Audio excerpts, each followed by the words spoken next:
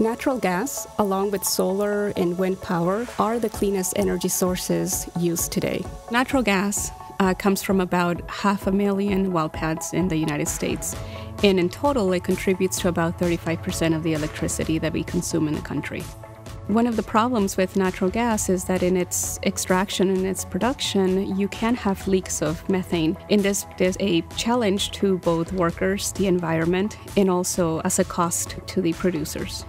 So monitoring methane leaks becomes very important and actually imperative to the operation of well pads. IBM is developing scalable solutions that could be applied on a global scale using cost-effective sensors that can be easily installed on any well pad without change in the existing infrastructure.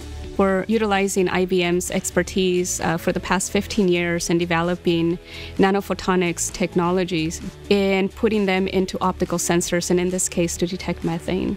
What we have is the world's smallest spectrometer that is essentially a sensor on a chip.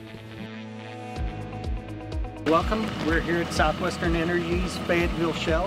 Having industry partners is really critical to the development of the final solution. And in this case, we're partnering with Southwestern Energy.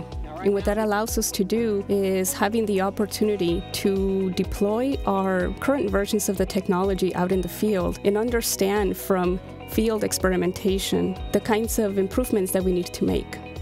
In the Fayetteville Shell, we have approximately 5,300 wells. We have just over 2,000 well pads. Right now, the technology that we utilize to find leaks is twofold. They do what we call an AVO survey, an audible visual olfactory survey, eyes, ears, and nose, to observe for leaks. They come out, at least every 7 days.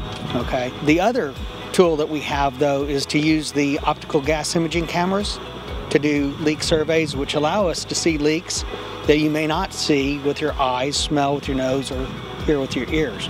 And when you're surveying, 5,000 plus wells, it takes the better part of a year to be able to do the survey. The benefit of the technology that IBM is developing is we would have a sensor that we could locate on a well pad continuously that is measuring for leaks 24 hours a day, 7 days a week. We are trying to achieve a balance between the environmental, social, and economic impacts of our production activities.